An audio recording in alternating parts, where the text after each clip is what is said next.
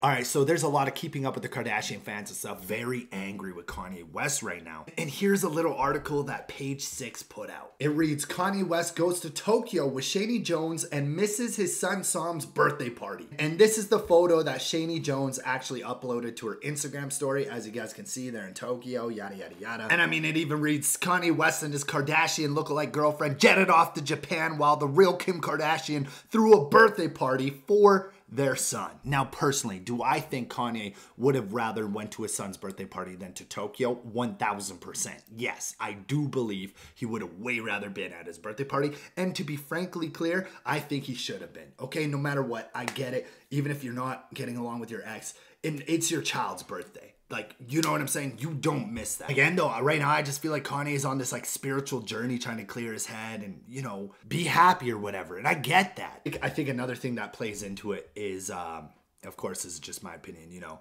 recently there's been the photo of Pete Davidson with Northwest on the golf cart. And now, you know, lately the tattoo that everyone's saying, oh my God. I think, like, Kanye's seeing this stuff, bro, and it's just pissing him off that, like, I think he has to just stay on this journey or he's gonna blow up. I don't know, man, right? I don't know. And even when they get back from Tokyo, I'm sure Kanye will probably throw another birthday party for his son, you know, just them, father, son, I don't know. I'm sure Kanye will do something big regardless. But yeah, tell me what you guys think of peace.